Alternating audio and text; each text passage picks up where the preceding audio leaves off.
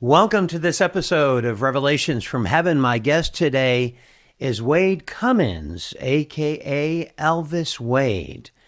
The reason is that he has been a singer in his own right, but also he has been what we commonly refer to as an Elvis impersonator. Not only that, but he has been one of the most premier performers across the world, selling out to audiences of 30, 40,000 people.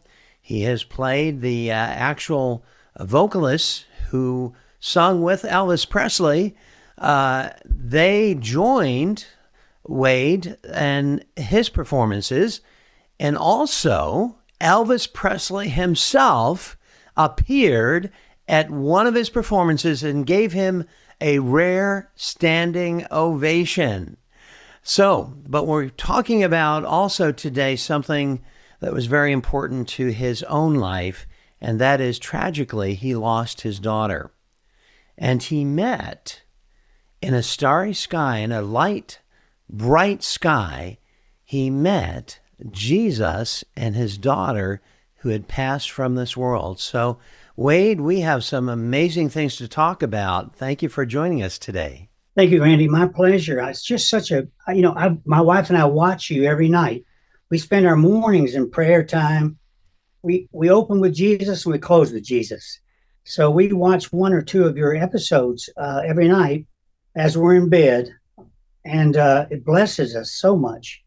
And to hear the common testimonies that people share with the feelings that I went through and everything when I saw Jesus and met Jesus. Yeah, So it's great.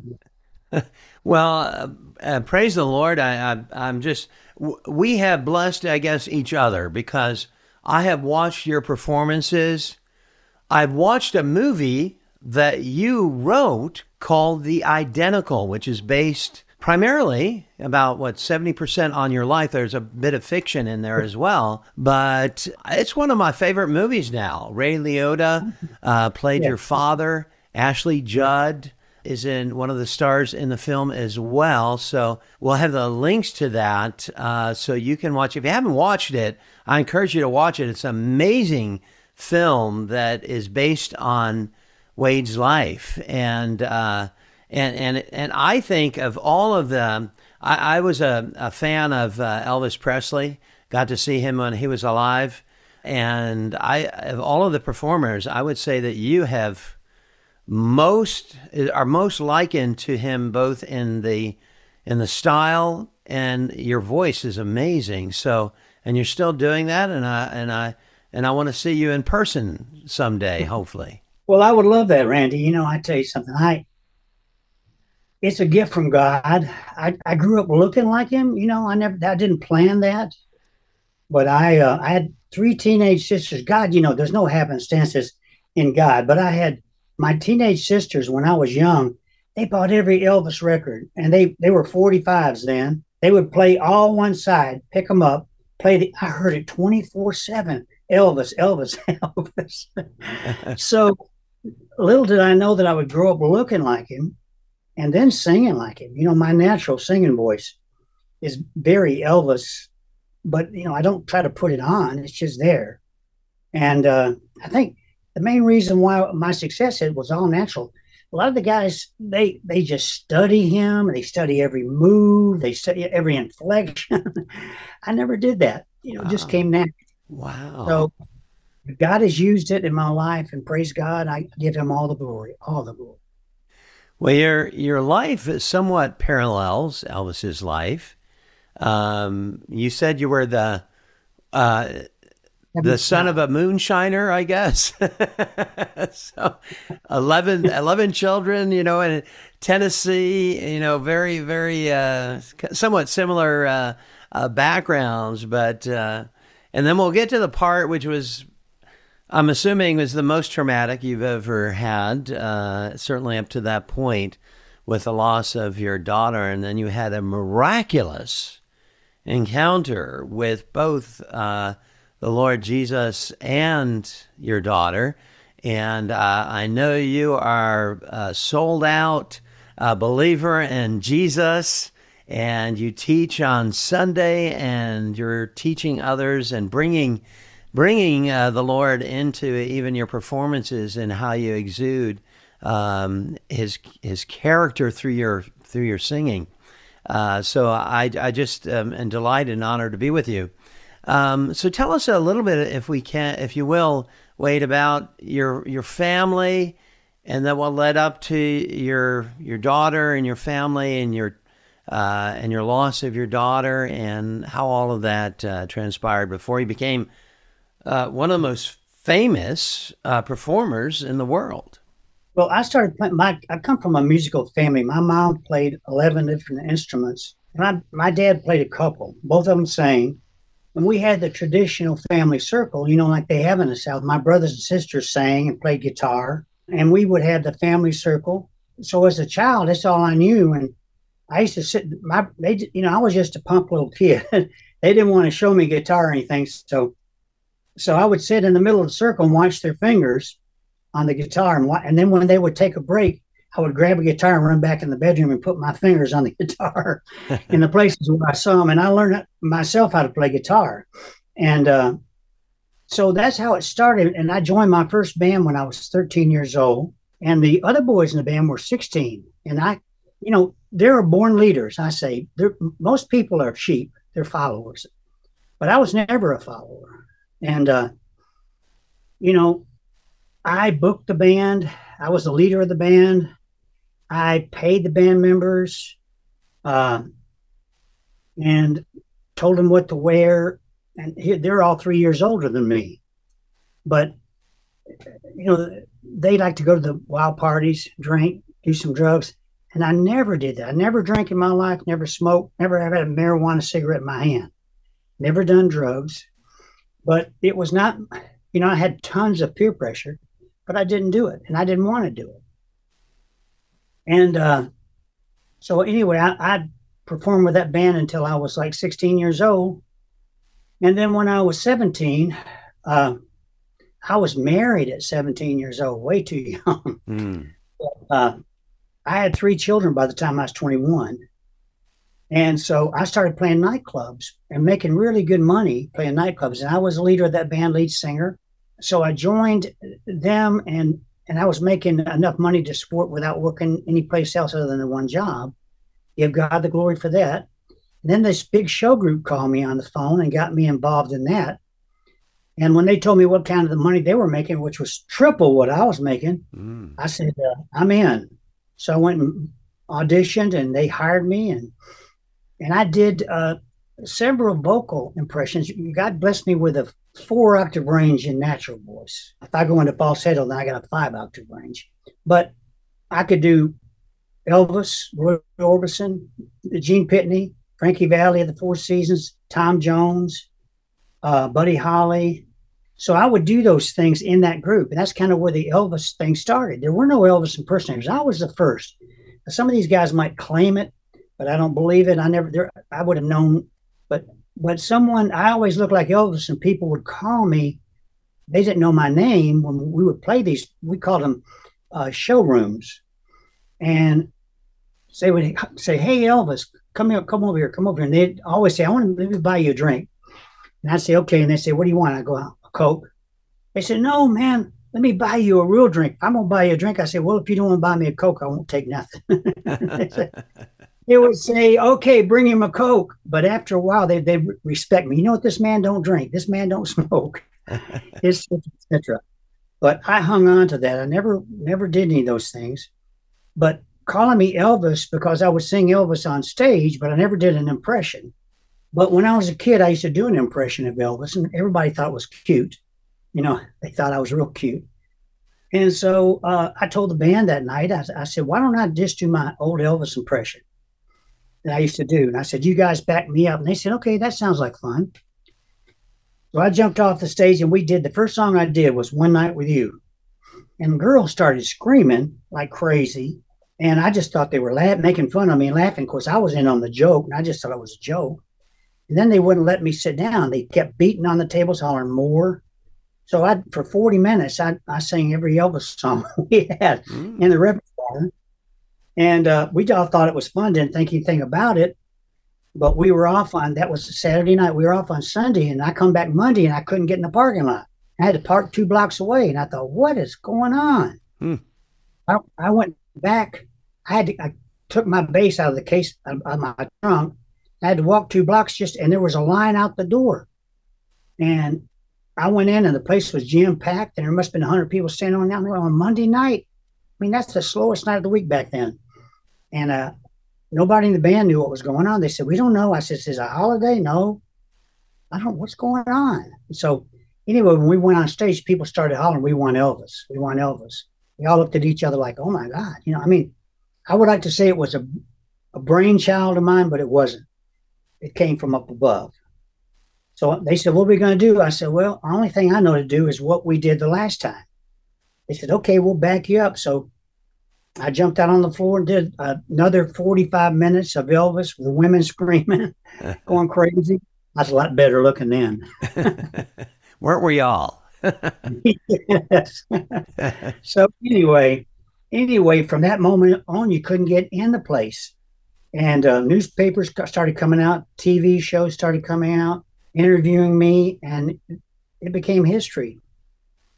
And the group was called Lafayette and the LeSabres, which was, I mean, that was a name for back, they always had those crazy names back in those years. And so we played this one place, and I was coming in with my bass guitar, and the owner up on the marquee was trying to put up there, and he said, I don't have enough letters to put Lafayette and the Sabres featuring Wade as Elvis. I don't have enough letters. And I was just joking. I said, oh, just put up there Elvis Wade. And I walked away, thinking, I didn't think anything about it. Just walked in laughing. So the rest of the band members come in. They said, what's on the sign out front? I go, what? He said, Elvis Wade. What is that? I said, did you put that up there? They said, yeah. So even that was a farce. I wasn't planned. And the same thing, we packed the place. You could not get in. If you weren't there 3 hours before the show started, you couldn't get in the doors. And so it just went from there.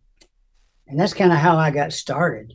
And I played, like I said, 3 different instruments. I played guitar, bass guitar, and I played trumpet, some trumpet, enough to get by. And I played bass with one hand, trumpet with the other one. And then I was the lead singer. So, but pretty soon I found out I needed to put those instruments down and just sing. Yes. Well, your voice is stellar. It seems that, the Lord has you on the road, certainly, and you become extraordinarily successful in performing. And I encourage our audience to look at some of the performances. And if you have the opportunity to see Elvis Wade at some point in the future, you'll be greatly entertained. But then in the height of your popularity, as your children are growing, and your daughter, you're close to her, and then the Lord is getting your attention in a different way, and certainly one that is diametrically opposed to the accolades that you've received during your performances. Correct.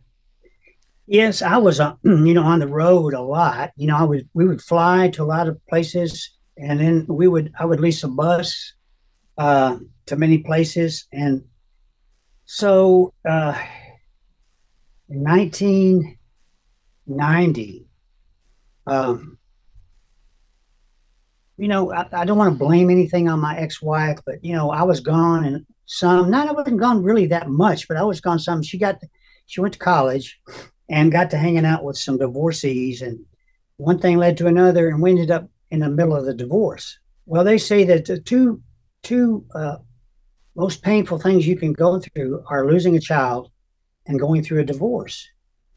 Well, in the middle of this divorce, one night my daughter's friend, and my kids were all raised Christians. They went to church.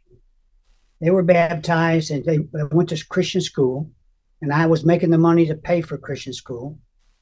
And Misty, she got a call from her girlfriend, and her girlfriend, our car wouldn't start, and she said, "Can you come and get me and take me and drop me off at work?" And she said, "Yes." So she dropped her off, and on the way back to the house, there was a guy that had just got out of prison. He stole his grandmother's car. that very day went and got totally drunk. And he was driving down, at that time, a 40-mile-an-hour speed limit road in Lebanon, Tennessee, which is where we lived. And he hit her from behind, and they guesstimated 90 miles an hour. Mm. But he didn't hit her directly, he hit her on the side say a quarter of the back bumper, and drove her car sideways into an oncoming truck the other way. She hit head on into an oncoming truck. And to make a long story short, she got killed in the middle of, it killed her. And I have never been so devastated in my entire life, because I love my kids. I got the great, everybody probably argue about their kids, but I have the greatest kids in the world. Mm. My kids all love the Lord, and they're phenomenal kids. And I loved her so very, very much. Her name was Misty. When she didn't make it, it just devastated my life. And so I was going through the two things, both at the same time. And I would go to her grave every day, and I would write her a letter, and then I would fall prostrate across her grave and just cry. And I would take the letter and stick it down in the ground, and I just had on letter on top of letter on top of letter, and I would talk to her. And in the denomination that I went to, and I call it a denomination because it wasn't, I'm not going to mention it, but, they didn't believe, they think, if you weren't going to church, which is a building, you were backslidden. Well, Misty, when she got out of out of high school, she would go to church maybe one Sunday, and then maybe she might not go for 2 or 3 Sundays, and she'd come back and go for a couple Sundays. Kids, when they get that age. Mm-hmm. And so I didn't know if she was in heaven or hell. And it drove me crazy, because I was hurting so bad, Randy, and now I know what hell's like, and I had no idea what I was talking about. But I would tell God, if she's in hell, kill me. I want to go there. Mm. That's how much I missed her. The loss of a child is so devastating if you love your children. And I love my children. I would have went to hell for her just to be with her. Mm-hmm. But so the state of mind that I was in, couldn't get any peace. And I had a big house on 35 acres with a private lake. I'd made all this money, and money meant no money, didn't mean anything to me anymore. I didn't want to work. In my opinion, I had nothing to work for. So I stopped my career, just cut it off. No more. I didn't want to play anymore. Didn't want to sing anymore. Didn't want to do anything anymore. And I would walk 8 and 9 miles at a time, just walking, because the only way I could get any relief was to walk. And I would walk and walk and walk. And so I was just devastated over my daughter. And so I went over to my sister's house one morning, it was about 8 o'clock. And it was one of those days where the sky was so thick. It was so black. It was like 5 minutes before dark. You've seen those days. No sunshine anywhere. There was no clouds passing by. It was just dark and drizzling rain. And I stayed there for about 20 minutes. And I was so hurting again. I couldn't stay. I thought, I got to go back home. So I got back in. I was driving a pickup truck. I got back into my pickup truck, and I started down the road. And I got to thinking, Wade, you were so on top of the world. Your kids were in private school. You had the big house. You had 15 people working for you. You played some of the largest venues in the world. Your kids are all good kids. Everything was wonderful in your life, and now you don't have control of anything. You're totally out of control. You can't control one single thing in your life. You've lost your daughter, and your marriage and your family as you know it is split up forever. And then I thought, the worst thing that I've done, I thought to myself, the worst thing that I've done in all of that is I walked away from God as I knew him, because I knew God from a standpoint of going to church on Sunday mornings, Sunday nights, and Wednesday nights. That's how I knew him. Mm-hmm. I didn't know him at all. But in the way that I knew him, I thought, the worst thing I've done is I've walked away from you, God. And as I said that, I began to weep, Randy, and I started crying. I tell people I was crying the hardest I've ever cried in my life. Tears the worst pain that I had ever felt in my entire life were rolling down both cheeks and falling onto my pants. And I'm sitting in my pickup truck, and I screamed out. Held my head back like this right here, and I screamed out, God, is there any way that you can forgive me? And I wasn't, thinking about anything. And all of a sudden, a light about the size of a pin pierced through that black sky. Of course, it caught my attention.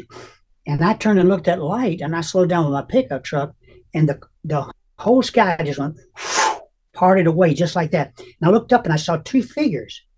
And of course, I'm just staring at them, and they came down all the way up there with this, and the light got brighter and brighter and brighter and bigger. They came down and suspended about 4 feet off the ground. I'm looking into the face of Jesus Christ and my daughter. Now, people might say, why would he bring your daughter back? And I wrote a song, my wife and I did, called He Parted the Heavens for Me. He baptized me in the Holy Spirit personally.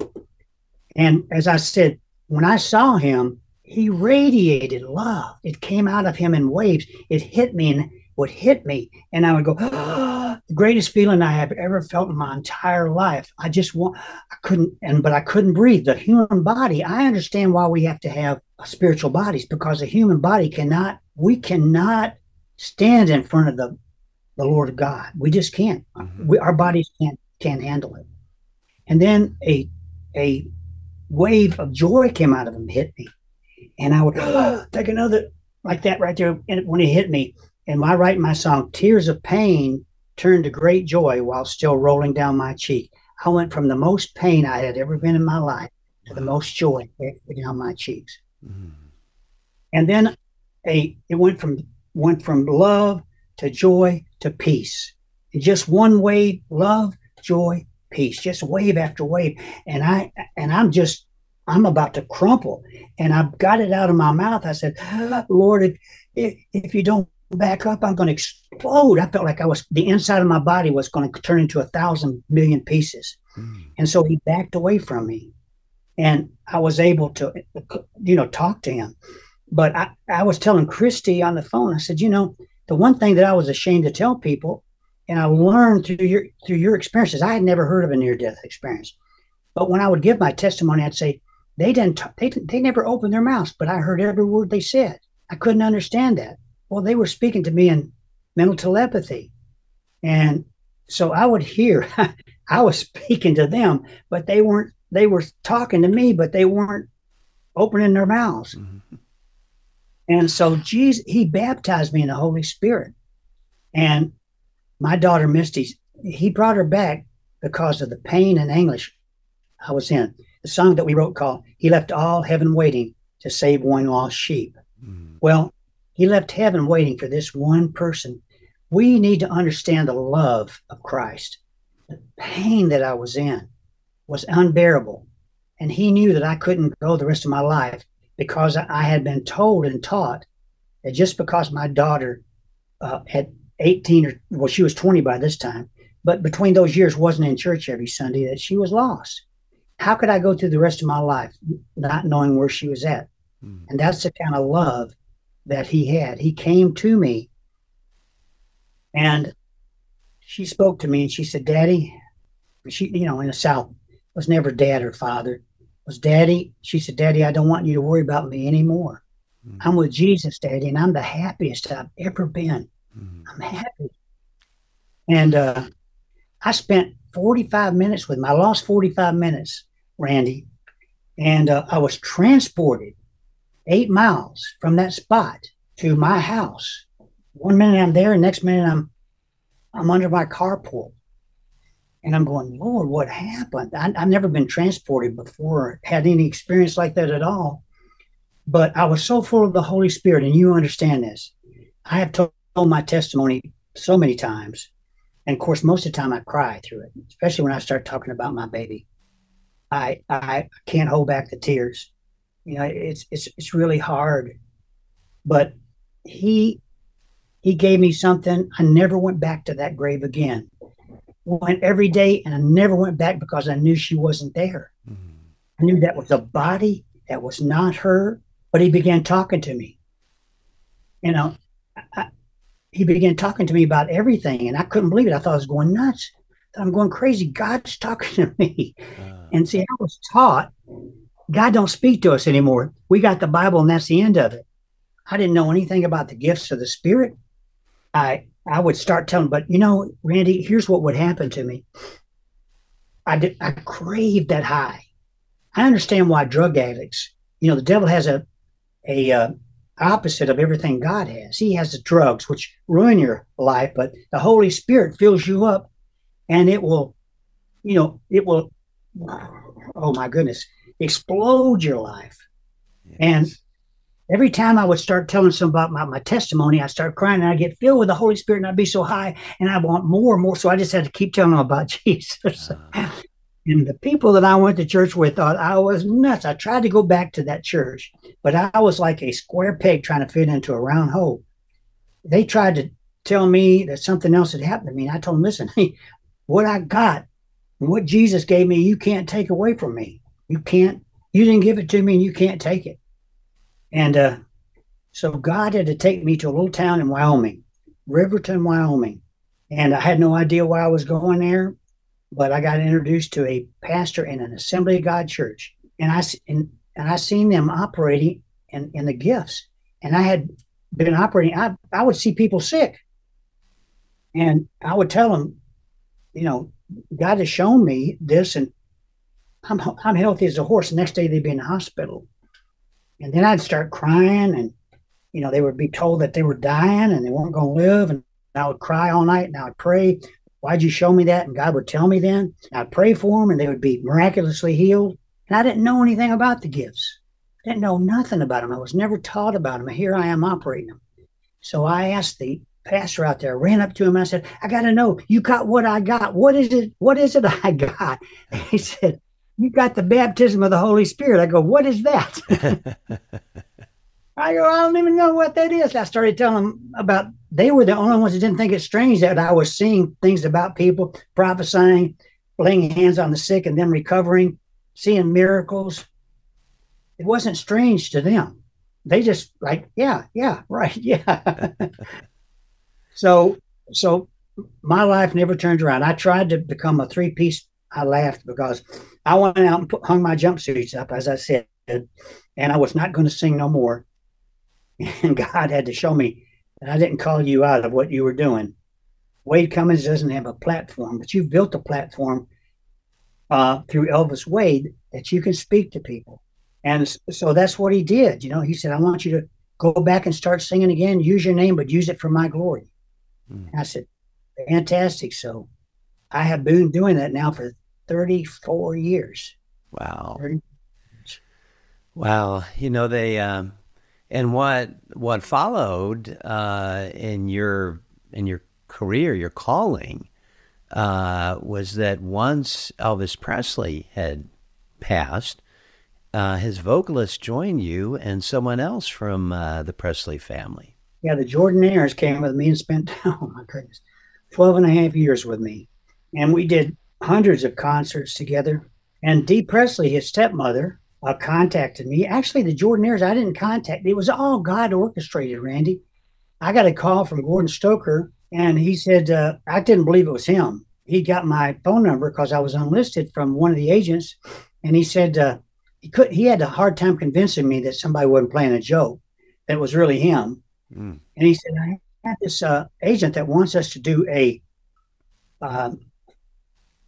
group of concerts in New Zealand, and they wanted the best Elvis act in the United States. And we told him, well, that's easy. It's Elvis Wade. They said, can you get him? And he said, well, I can try to get a hold of him. And so it ended up, we didn't even end up doing that tour, but it ended up that the big agency that I was with, Tony, Buddy Lee Attractions, Tony was that agent that I dealt with.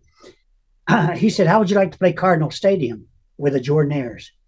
Cardinal Stadium in Louisville, Kentucky. And I thought, man, that's a little bit out there, man. That's a big place. So we did end up doing Cardinal Stadium together and just tore the place down. And we had thousands and thousands of people. And so from that point, we clung to each other. They became like brothers to me. My family, were their family. And they stayed with me for 12 and a half years. Of course, they're all passed away now except for Ray Walker, the bass singer. He's still alive, but he's in bad shape. Mm. But and Dee actually contacted me, Dee Presley, his stepmother. She was in Nashville, and Elvis had talked about my show and coming to see me. And she said, "Is there any way I can get a hold of this Elvis Wade?" And they said, "Yeah." So they got a hold of me and said she'd like to meet you. Would you meet her? And I said, "Yeah, sure." So I went to she was going to Printer's Alley with a group of people, and I went down there and met her, and of course we became friends. And you know, she became a press agent to me, and then she wanted to travel, and I said, "Yeah, sure." And she was a trooper. I had 15 pieces, and she'd ride that bus and sleep in a bunk. Like, I have to give her that credit. She was a trooper. And we played all over the country, Mexico City, the Auditorium Nacional, which is a beautiful facility in Mexico City. And she stayed a press agent for about 5.5 years. And I was close with her and her three sons, Billy and David and Ricky. And when she finally passed away, she lived in Madison. When she passed away, I went to her funeral. Mm. But God dropped all those people in my life, and I guess it was for purpose. Wow. Because Elvis could have reached so many, many millions of people. And I tell people, listen, don't worship Elvis. Even Elvis says, "I'm not the king. There's only one king." And he said, "That's Jesus Christ." Mm-hmm. And of course, I don't know if he's in heaven or where he's at. I hope that he went there. I know he had a lot of problems in his life. But I believe in my own way, God has used me to reach tons and tons of people for Christ. Mm. As I said, he called us a fisher of men. And I love to fish. I love to, fish on the ocean and on the lakes, both. And I said, I never caught a fish on an empty hook. So God gave me the best bait in the whole world, which is Elvis. Amen to that. I don't think there's a more probably esteemed or followed performer in the scope of history than modern history, at least, than Elvis. How did I'm curious, Wade, how your life was transformed post this amazing encounter in the supernatural.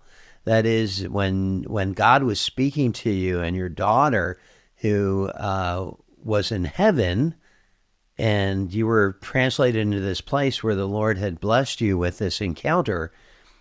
And from the things he said, and of course your daughter saying that she's the most joyful she's ever been in heaven, how did that transform you from, let's say, BE, before encounter days, to AE, after encounter days, if you will?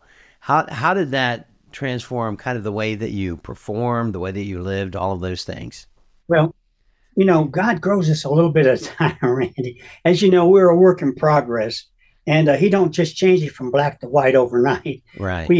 We're slowly changed to become more and more like Christ. So slowly, the Elvis moves kind of dissipated on stage, and I witnessed and started witnessing that in all my shows. I would do gospel songs in all my shows.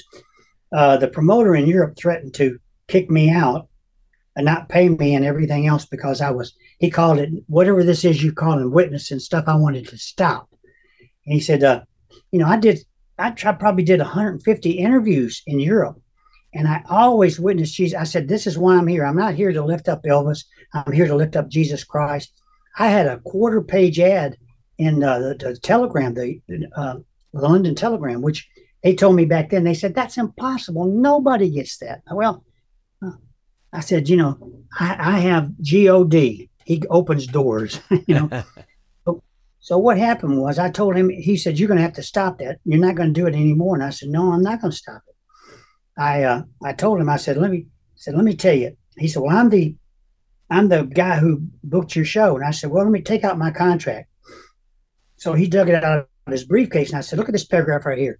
See what this says? It says, artists shall control all artistic content of said show. That means I'm the artist. That means I'm not going to stop witnessing. That means I'm not going to stop singing about Jesus. That's great. Yes. But he he was very upset with me, very, very upset with me. But I went over there to witness about Christ, and he did. The devil kicked me out. I had, to be honest with you, what the promoter did, he split. We played all of these big. We played Cardiff Arena in Wales. We played Wembley. We played the SEC Arena in Scotland, in Glasgow, Scotland. We're talking about big venues. And he took off for the money and didn't. He had given us a down payment, but praise God, we had tickets to get back. But I had 15 people. And so I tell people, Lord took me over there, but the devil kicked me out. So I went home and I had to take my savings to pay all the people, but I paid all the people. I paid them off. Wow. Contacting an attorney, he said, they would make you fly back and forth and cost you so much money. And even if, and when you won the suits, you may never get your money. So we just dropped it. And I just said, I chalked it up and said, Lord, I did this on your behalf. You said you would restore everything the cankerworm has eaten. So he got that. Wow. I had some, I was persecuted for Christ's sake. I never, you asked me how this happened to me prior, I would have said, okay, I won't sing no more gospel. I won't witness no more. But after that day, I didn't care who. I was bold. And I didn't care who said what. I was going to lift up Jesus Christ no matter what. That's why I was there. And the other thing, the Holy Spirit, as you know, without the Holy Spirit, we're just kind of wallowing around out there without any power at all. But after I had Jesus baptized me in the Holy Spirit personally, and I was so full of him, I could have cared less. Somebody could have walked up and said, do you believe in Jesus? I'm going to shoot you right here. I go ahead and shoot. Yeah, I believe in it. I don't care what, my life was changed in the fact that I no longer feared death. I no longer feared the world. I was going to, as my sign says back here, my ministry, lift up Jesus no matter what. So that's how my life changed. And I began to write gospel songs. I laugh because I tried. Everybody asked me, Randy, and I should know they did to you too. They asked me, said, what did Jesus look like? And I said, well, I knew it was him the minute I saw him. But I'm an artist. Now, I don't do any art anymore, but I could have probably painted a picture of him or whatever. And I would say, well, I can't remember. So I asked the Lord, I said, Lord, why won't you let me remember your face? And you know what he said to me? He said, wait, I told you in the scriptures, you're to worship me in spirit and truth, not a picture of me. He said, you'd be making a picture and worshiping that picture. And I said, you're to worship me in spirit and truth. Got nothing to do with what I look like. Has everything to do with who I am. So I never asked him no more. I said, okay, I asked, you answered me. That's it. I didn't go any further. But he just totally changed my life. Totally. That's all I want. It's just like you, Randy. You have a ministry that you can reach people that most people could never reach. He's put you in that position, and he's put me in a position of people. I tell people that love love Elvis. I say, listen, don't worship him. He was a man. It's okay to love his music. It's all right. It's okay, but don't worship him. Get him off the pedestal. He was just a man, and he died. God gave him a really great talent. He was nice looking. That's all. You have people that have shrines to him. Yes. It's so sad.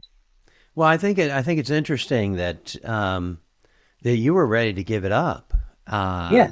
And the Lord told you no, that he wanted you to continue. So there was a reason behind that.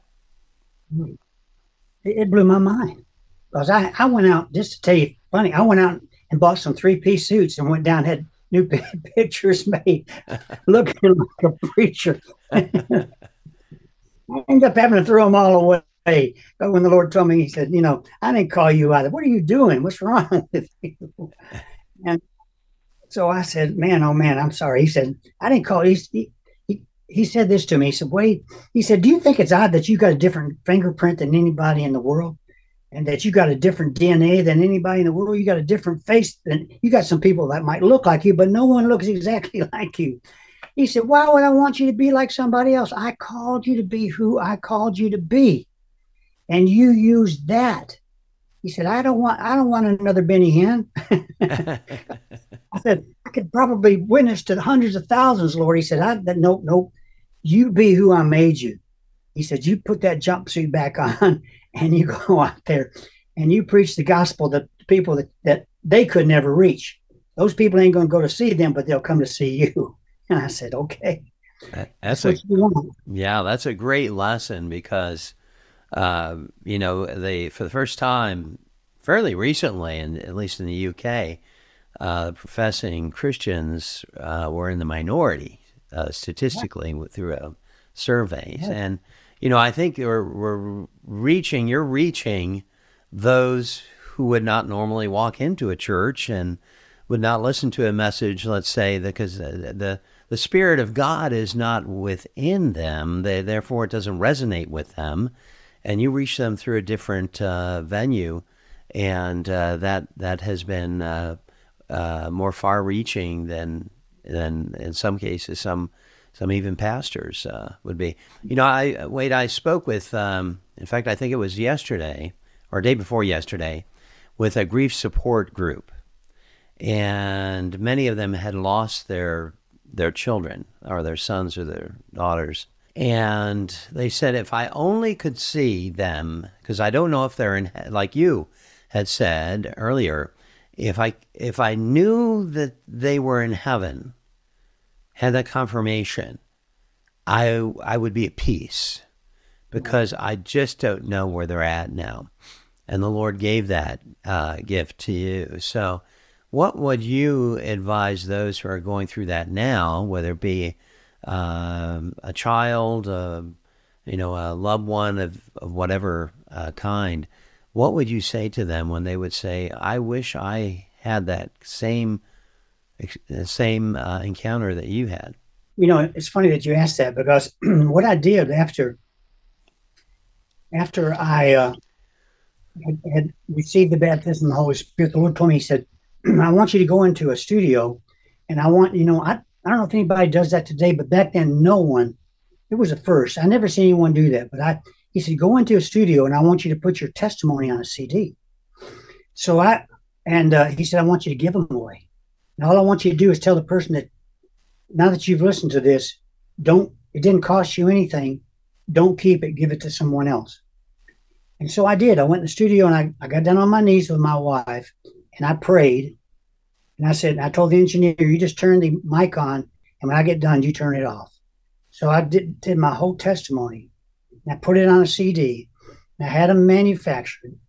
And I've given away thousands of them all over the world. And the Lord said to me, he said, Wade, each one of those is a representation of you.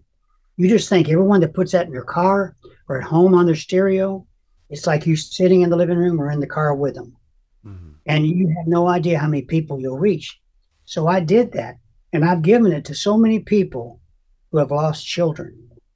And they don't know where they're at. And I tell people, the Bible says until we're at an age of accountability. Now, it doesn't say what that age is, but I really believe this, Randy, that God takes it into his consideration what that child's been through. If that child's been through a ton of abuse, no peace in its life, and everything else, he's a merciful God.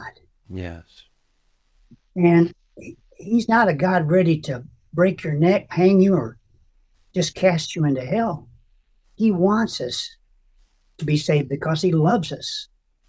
And I've told people that, I don't know why he allowed, I was in grief. When you go to your daughter's grave every single day and fall prostrate over it and write her letters on top of letters and stick them down in the tombstone,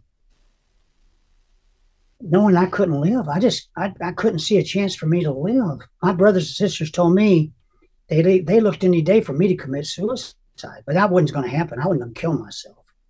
But I love my daughter that much, and I wanted her so bad. So Jesus, out of the love and mercy, and grace in his heart did that for me.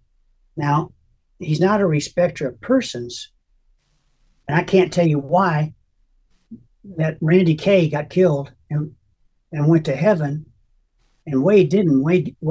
God came in person to him. I tell people, it wasn't a vision. I was driving my pickup truck 9 o'clock in the morning. I seen him in the flesh.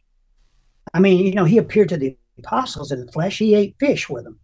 But I saw my daughter and him in the flesh. They were sitting there beside my car, suspended 4 feet off the ground. But why he did that for me, maybe so that my testimony, your testimony has helped so many people, Randy. And the ministry that you have, I know for a fact because I've told so many people about your program. Mm-hmm. And so many of those people have watched and told other people. Every single time that I teach my Bible study, I say, please, please go visit Randy Kay Heavenly Encounters on YouTube. Mm-hmm. It will change your life. It will make you not fear death anymore. It will show you that Jesus is real and hell is real. It will change your, and I tell them every single time. And so many of them had wrote me back and said, I saw it, boy, thank you. It blessed me. And then my friends have watched it and they've called their friends and they've watched it. So you're reaching, as you know, you're reaching people that other people can't reach. Yeah. So God, he didn't call me to do what you're doing, and he didn't call you to do what I'm doing. But we do what we can do. Our gift, our talent will make a way for us. Amen. Amen. I often tell those who have lost loved ones that God loved your loved one, your son, your daughter, your wife, your husband, whoever it happened to be, your friend, more than you loved them. And when you think of that, what would you do for that loved one? Well, some cases we would be willing to give our lives for that loved one. Well, and God did that. He did that. He gave his life, his only begotten Son, Jesus, on the cross for your loved one. Before I have that honor to pass the prayer over to you, Wade, to pray for our audience. A couple of things I wanted to ask you about. Where can people get a hold of you, find out more, download your music, and all of that good stuff? If they look up Elvis Wade on the internet, they can find out so much. There's tons of stuff on the internet about me. And, I had my own website for years, which was a great website. But when I went through those 4 years off of the thing, I kind of let it go down because I was off the grid for 4 years and we got so much mail and I couldn't answer it. And it was just almost a waste because I didn't know when I got, I take my oncologist laughs because I tell him I take my Jesus pill every day. I qualified for the pill. So I have to take it every day for the rest of my life. Although I told him, listen, Jesus can do what he wants to do. And he's the one that's healing me. And so I'm fine. I can sing. I haven't lost my voice. Pain is pretty much gone away. And the lungs, I have 199% lung capacity. And I give glory to him.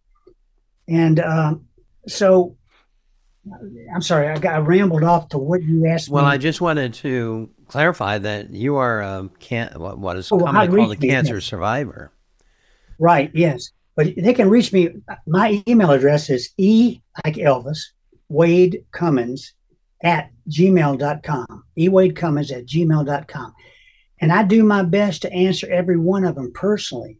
And I have counseled so many people that have lost children. Until you've been through something, Randy, you know this, it's hard to counsel someone. I've never been in prison, so I can't, even though I went in and did prison ministry, I can't relate to them in the way of spending years in prison. And I can't counsel people that are on drugs because I've never been on drugs.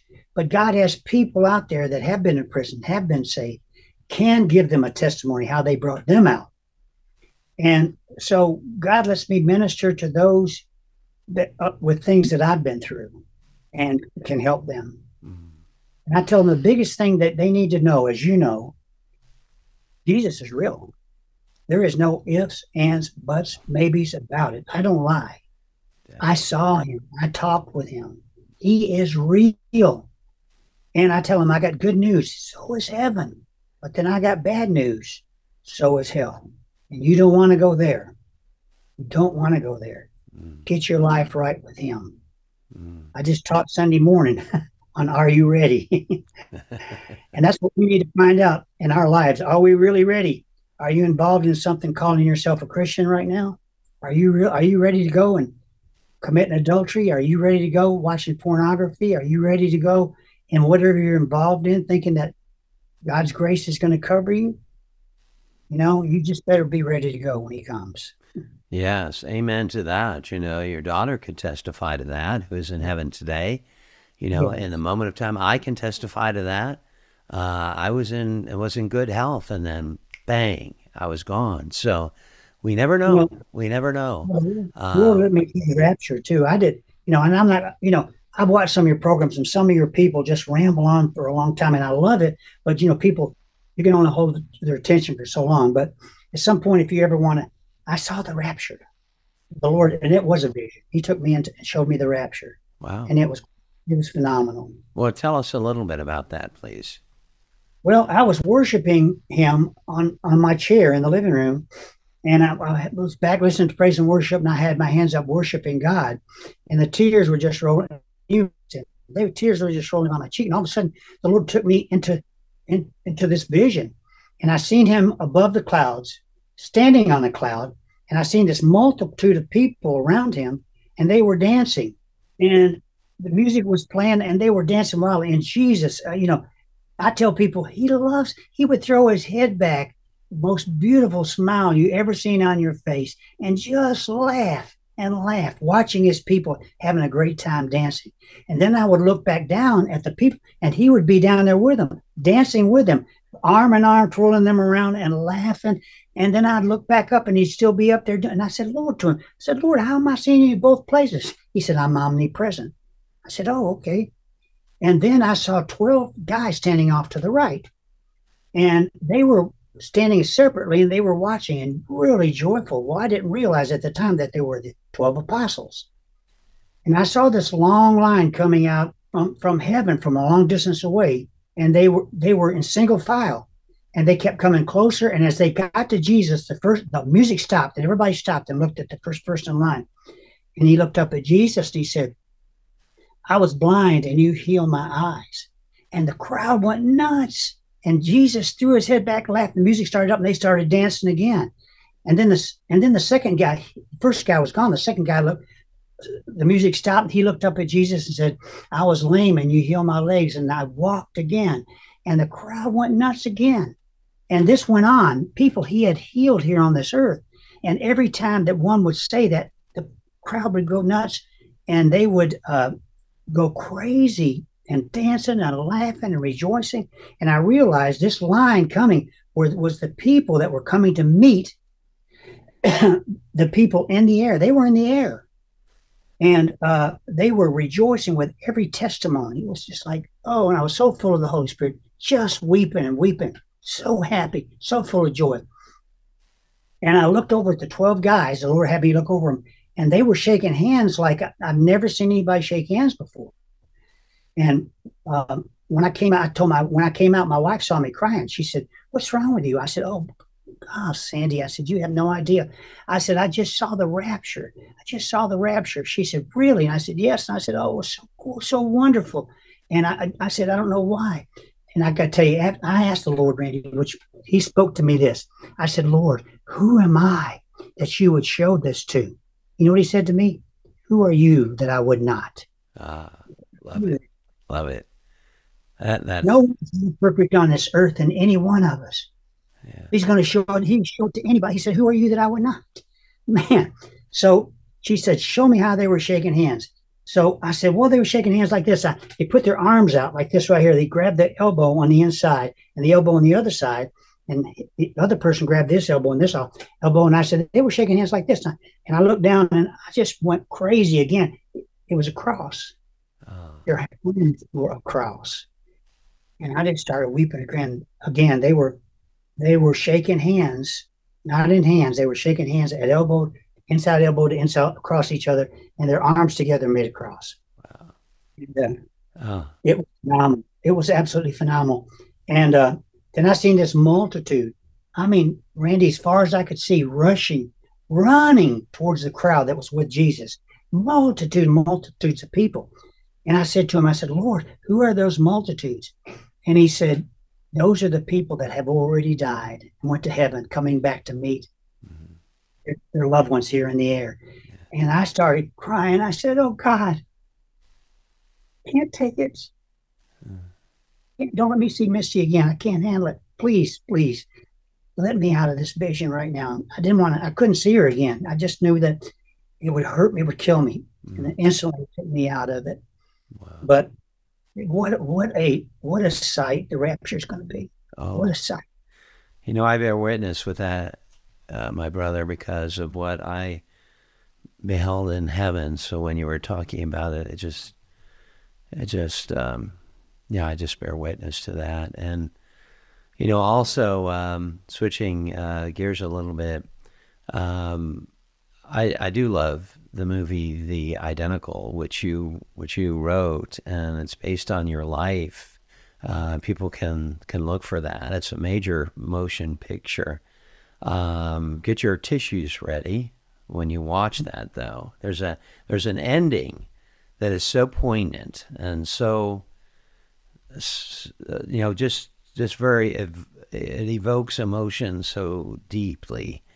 And that's another, I guess, they can go, any suggestion as to where people can see The Identical? Well, actually, it was out in 2013. It was on Netflix. It was on, you know, all the movie channels, but you can get it for free on YouTube now. So, you know, you'll probably get some interruptions on YouTube. They'll put some commercials up, but you can watch it on YouTube now. It was out in 2013. Yeah. But I'm going to say this: if you have any adopted children, like I have 2 adopted grandchildren, and I couldn't love them anymore. I love them so very much. You know, there's no difference. And people, if you have adopted children in your life, this movie will speak to you like no other movie. Yeah.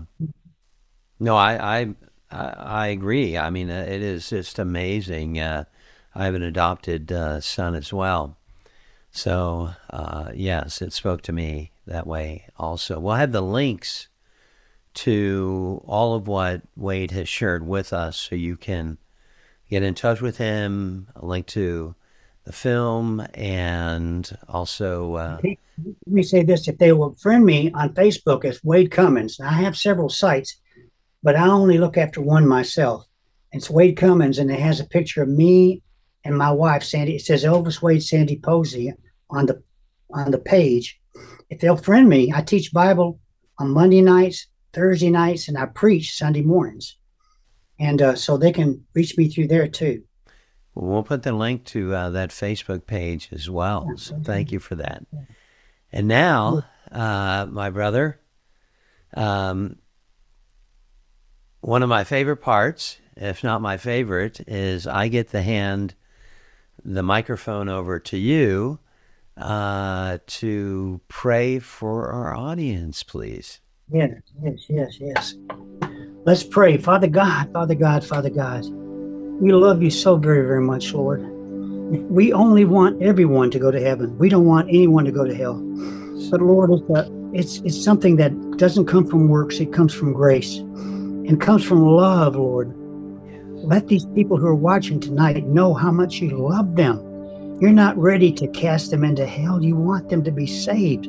But you've offered, Lord, you have offered a way out.